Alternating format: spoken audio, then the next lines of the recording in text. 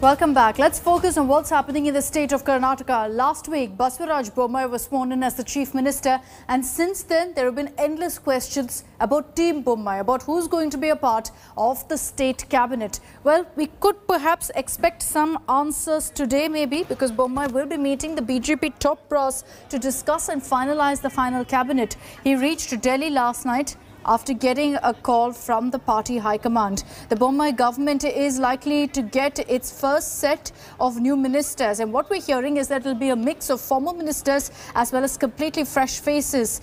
And it will be interesting to see who will really make the cut and who will be left behind. The biggest challenge for Bommai will be to balance different factions, and that means including defectors, accommodating Yediyurappa loyalists, and also bringing in new faces who strike a balance as far as the caste factor is concerned.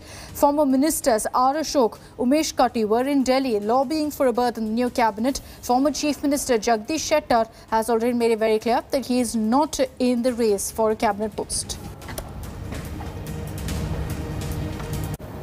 And here's what sources are telling us about Bommai's cabinet, who's out at this point. And these are the mantris who are not making the cut. K.S. Ishwarappa, senior BJP leader, former deputy chief minister, is not going to be a part of the cabinet according to reports. Besides that, leaders like Shashikala Jole, popular activist in Karnataka, Kotta Srinivas Pujari, again former minister, will not be a part of this cabinet. Turncoats like MTB Nagaraj are not going to be accommodated, is what we're hearing. Besides that, Srimant Patil, K. Gopalaya, former ministers, will not be a part of Team Bommai. R. Shankar also, sources tell us, will not be inducted in the state cabinet.